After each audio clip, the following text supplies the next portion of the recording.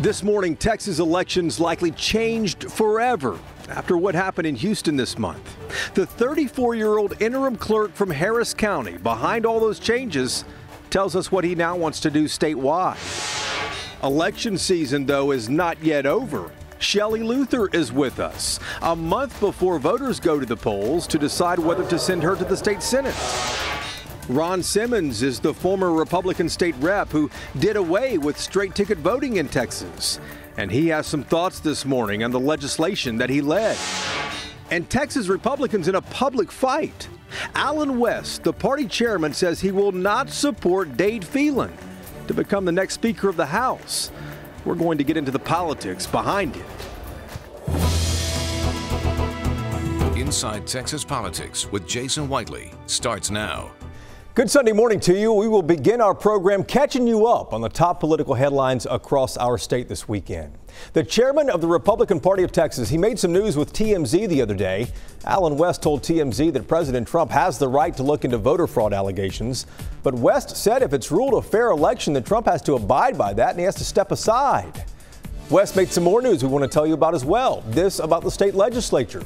State Rep Dade Phelan from Beaumont says he has the votes to become the next Speaker of the Texas House of Representatives. But Allen West says the state GOP will neither support nor accept Phelan if Phelan has to rely on Democrats for any of that support. Finally, Republicans will keep a congressional seat in North Texas. Beth Van Dyne, the former mayor of Irving, is going to Congress. In the final vote count, Van Dyne defeated Candace Valenzuela.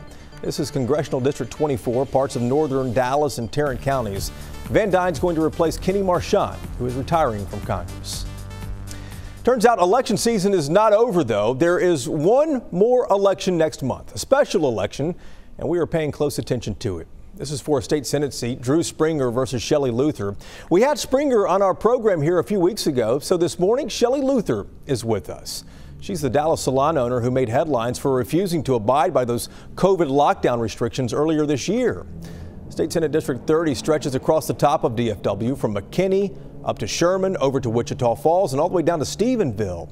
And this race, as Shelly's about to say here, is particularly important because it's grassroots versus the establishment among Texas Republicans. Shelly, thank you for the time.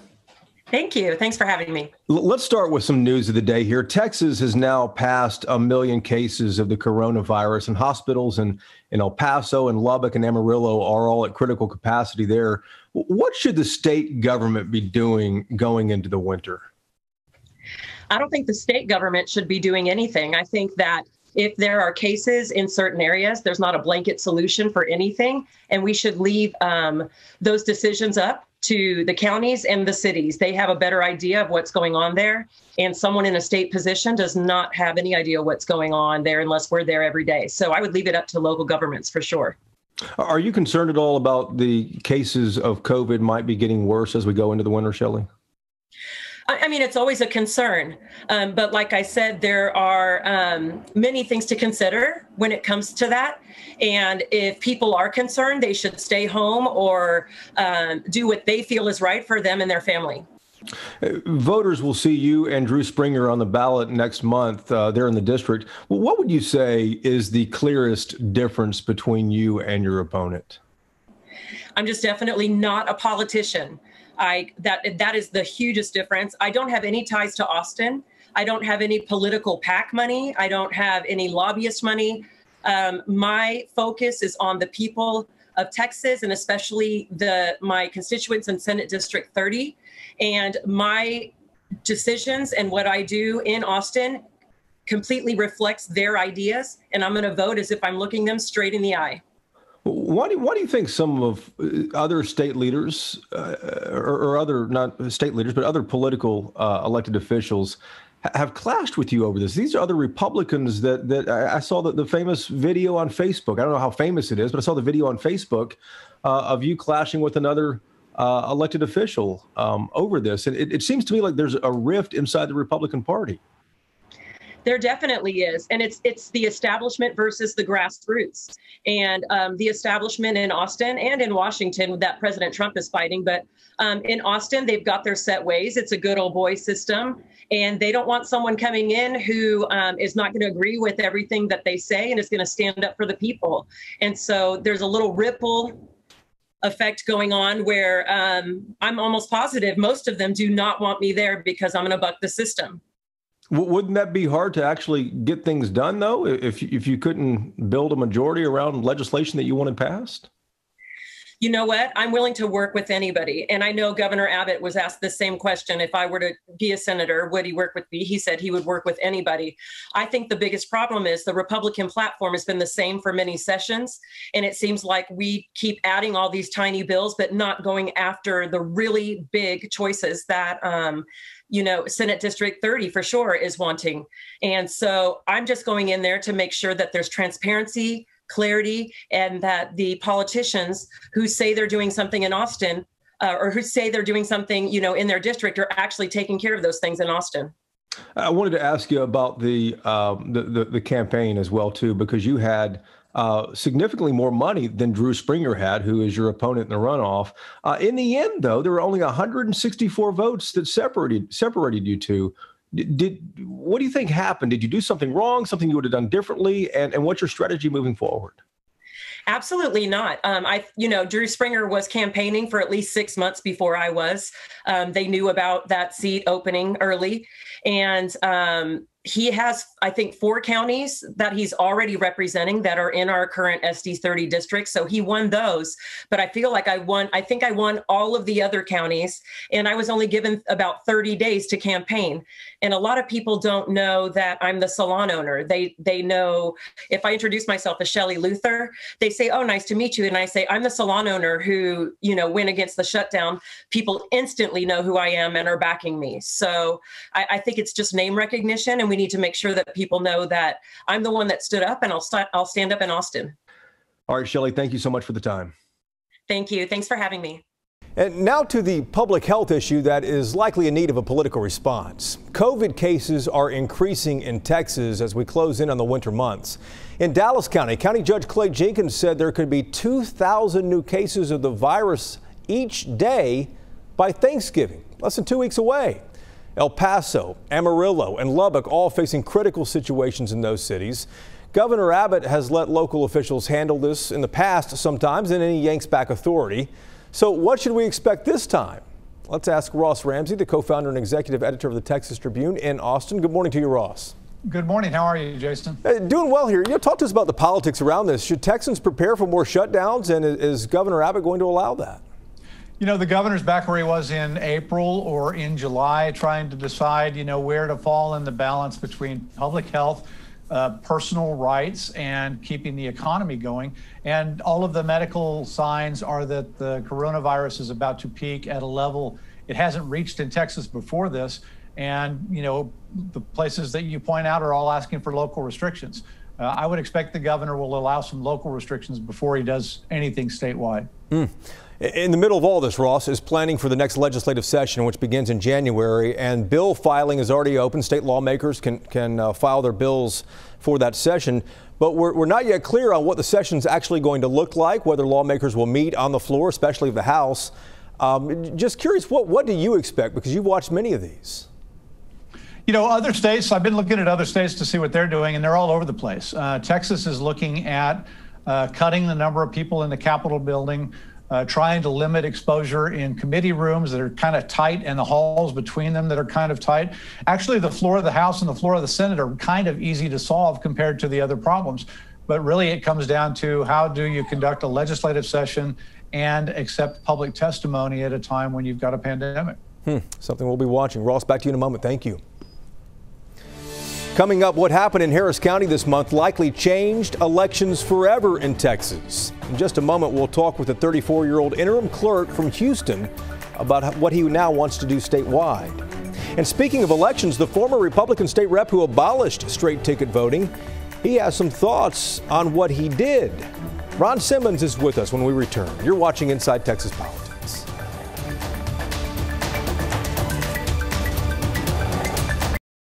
In the end, Joe Biden got 2/3 of the vote in the Rio Grande Valley. Places like McAllen and Harlingen and Brownsville, they're in the southern tip of Texas.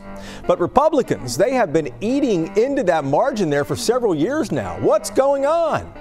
Political scientists and grassroots groups have taken notice of this historic shift, and they have some ideas of what both political parties, what they need to be doing moving forward. All this is the latest episode of Politics. If your phone is handy, you can grab this political podcast right now for the weekend. Open your phone's camera, aim it at the QR code there on the right side of your screen. It will take you directly to this episode. Politics is the name of our political podcast, and we drop new episodes every Tuesday. Now to what happened in Harris County. Voting this month was easier than ever before there, and it looked and it felt different. There was drive-through voting, 24-hour polls, and strategically placed voting centers. The 34-year-old interim clerk in Harris County is Chris Hollins. He enacted these changes, courts upheld them, and they are likely to change the way Texans vote from now on. Hey, Chris, thanks for the time, man. Good to see you again. Absolutely. Good to see you as well, Jason. You made a lot of changes there in Harris County, the drive-through voting, the 24-hour voting centers, strategically placing voting centers as well. I'm just curious, though, looking back now, do you wish you would have done anything differently? I don't. We followed our plan, and our plan was to ensure that people could cast their votes safely and to do so conveniently and with the peace of mind that their votes are going to be counted. And we did that. And I think a lot of the pushback that we received actually had the effect of motivating voters and making it more likely that voters turned out. And so we were astounded to see the record numbers here in Harris County. And as we move to an election administrator now, I'm excited that we're going to leave our legacy here in Harris County and hopefully spread it throughout Texas. Well, I want to talk to you about the legacy as well, too, since you will not be running the next election there in Harris County. How do you ensure that these changes become permanent? Yeah, well, we appointed a really fantastic election administrator here in Harris County. Isabel Longoria was a senior member of my team. She's seen everything that we've done with her own eyes. And in fact, she was the brains behind a lot of the operation. And so I don't think we have any real issues here in Harris County.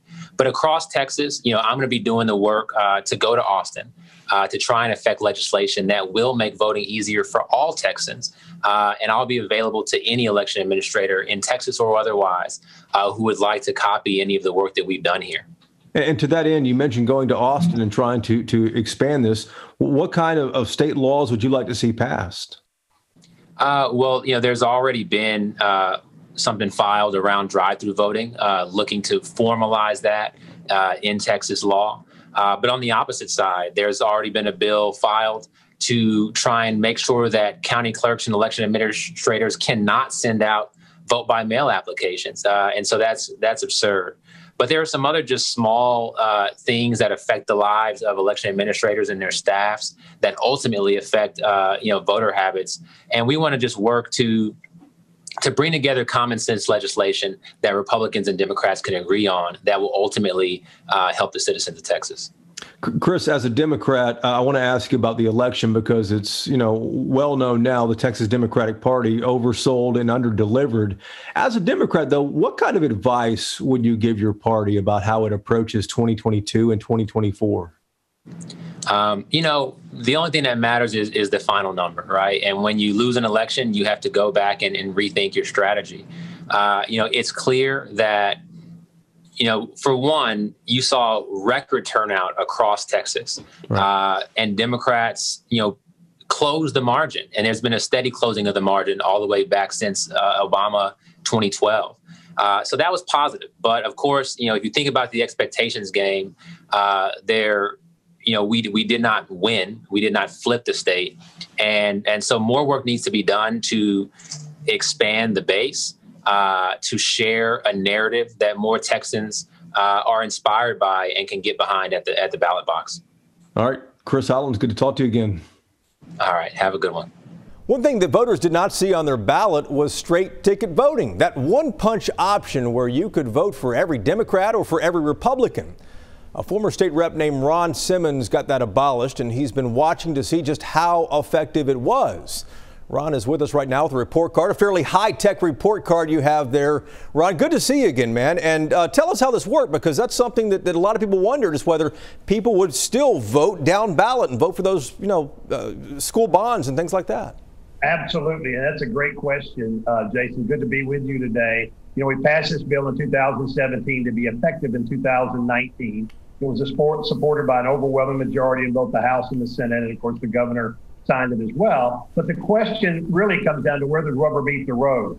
And my thought was that people would vote down the ballot if the candidates did their job, if they went out and they canvassed and they talked to people and all of that. Even in the pandemic, It really worked out well. As you can see right here, in 2016, 3% was a 3% drop off from the top of the ticket down to the lowest statewide, which is Court of Appeals. In 2020, it was only 3.4%. So having straight ticket voting in 16 versus not having it in 20 did not make a difference. A little bit more interesting is that Republicans did a little bit better. And in 2016, there was actually a 2% increase at the bottom of the ticket over the presidential race, and the Democrats were at 8%. But in 2020, the Democrats actually did better down the bottom of the ticket than they did in 2016, only a 6% drop off. And Dallas County, which is a heavily Democrat county, which we talked about here at the bottom, they did exceptionally well also. So it worked out just like I hoped it would and thought it would, and it had in other states, and that is voters will vote down the ballot. In Dallas County, President Trump only got 39% of the vote, but yet Morgan Meyer and Angie Button both won. Same thing happened in the Valley for Democrats. And Morgan Meyer and Angie Chin Button were, of course, in close races in Dallas County. I want to ask you, but before we have to let you go here, about the race for 2022 and 2024 beginning. A lot of people always asking, is Ron Simmons going to make a comeback? Do you have aspirations for political office again? Well, I'm enjoying my time. The governor's appointed me to a couple of things that I'm helping him with, and I'm doing a little think tank work. But I'll always leave an open door. And if there's an opportunity where I believe I could serve the state of Texas, whether it's at the local level or statewide, I'd definitely be interested in that. Thank you. All right, Ron, good to see you again. We'll check in with you from time to time. I appreciate it. Thank you very much, Jason. Have a good day. Thank you.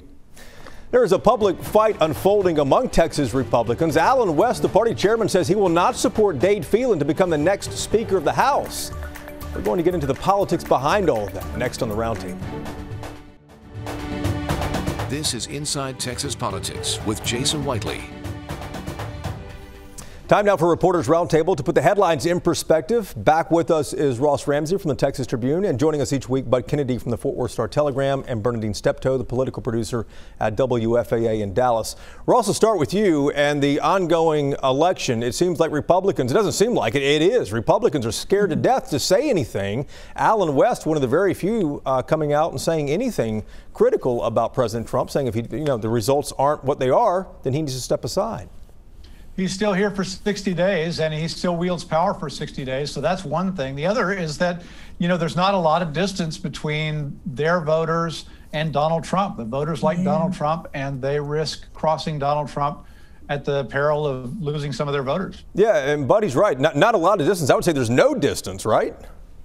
Right. I mean, and anger is what Republicans have going right now. And if you're a Republican and you're not angry, then the other voters are going to want to know why. You have to be angry about the election. You have to be angry about Joe Biden.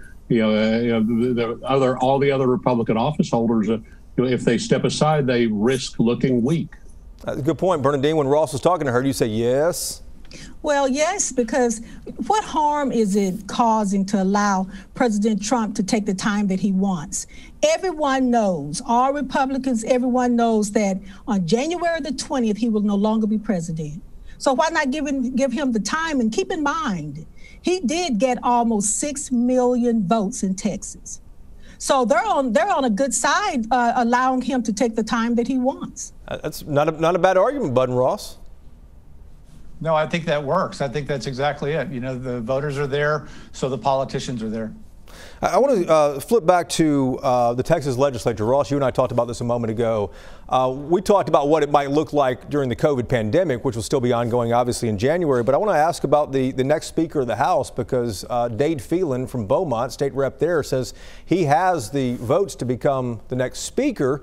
Allen West, again, the state party Republican chairman, says that no, you cannot rely on any Democrats at all for that. It seems like this is a pretty public fight. Why is that? Well, you know, the party's arguing for party control of the legislature. That's not how the Texas legislature works. It's a bipartisan House. It's actually a bipartisan Senate. The Speaker has to have Democratic votes to get elected. More importantly, he has to have Democratic votes to get anything done in the legislative session.